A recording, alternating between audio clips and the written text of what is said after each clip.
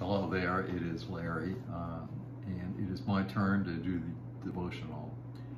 I think we may be beyond 200 days of this pandemic. I know it began somewhere between March 10 and March 15 that we began having shutdowns in this country, and today, as when I record this, I believe it is October 14th.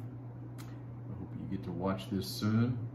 But we are well beyond 200 days of this pandemic, and now we're only 2 to 3 weeks away from the election. Actually, early voting in North Carolina begins on Thursday, October 15th. Many people have already voted on the absentee ballot. And as I've said many times before, and it's hardly a revelation, this is a challenging time and a difficult time in which we find ourselves, and a lot of people have a lot of stresses, a lot of anxieties, and a lot of turmoil. So it is a difficult time for we followers of Jesus, and I think among the ways that we can deal with this is to love. In fact, I think fighting through most challenges in life with love is really the only way to go. And so today I wanted to share a couple quotes with you from another one of my people that I look up to, and that is William Sloane Coffin, who was at the dean of the Yale Divinity School, and also was pastor for a long time in the 20th century at the Riverside Church along the Hudson River in New York City. Our daughter Hannah, a Davidson grad, went to Union Theological Seminary in New York and graduated from there. And that campus is right beside the campus of the Riverside Church. And one day I lay down in her dorm bed to take a nap, and I looked out Hannah's window, and I was looking at the tower of the Riverside Church. And I thought to myself, well, this is a pretty cool place to take a nap. So anyway, the Reverend Coffin writes this about love. And he quotes scripture too. Make love your aim, not biblical inerrancy, nor purity, nor obedience to holiness codes. Make love your aim, for though I speak with the tongues of men and of angels, musicians, poets, preachers, you are being addressed.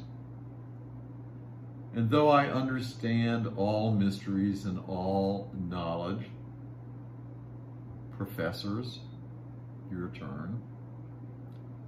And though I bestow all my goods to feed the poor, radicals, take note. And though I give my body to be burned, the very stuff of heroism, and have not charity, it profiteth me nothing. That is the King James Version of 1 Corinthians 13, 1 through 3. And then the Reverend Dr. Coffin adds, I doubt if in any other scriptures of the world there is a more radical statement of ethics. If we fail in love, we fail in all things else. And this is a book of little sayings from Reverend Dr. Coffin, and here's one more. Of God's love, we can say two things. It is poured out universally for everyone, from the Pope to the loneliest wino on the planet. And secondly, God's love does not seek value. It creates value. It is not because we have value that we are loved, but because we are loved that we have value. Our value is a gift. It is not an achievement. Let us pray.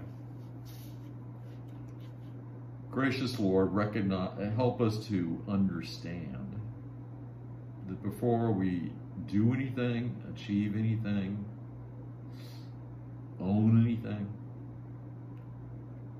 you call us to love. You have loved us, and that has given us value. Help us to respond to the love that you pour out to us each day, with love not only for you, but for all human beings that we encounter in the course of a single day. Be with us all. Help us to be disciples of Jesus the Christ, in whose name we pray. Amen. Have a good day.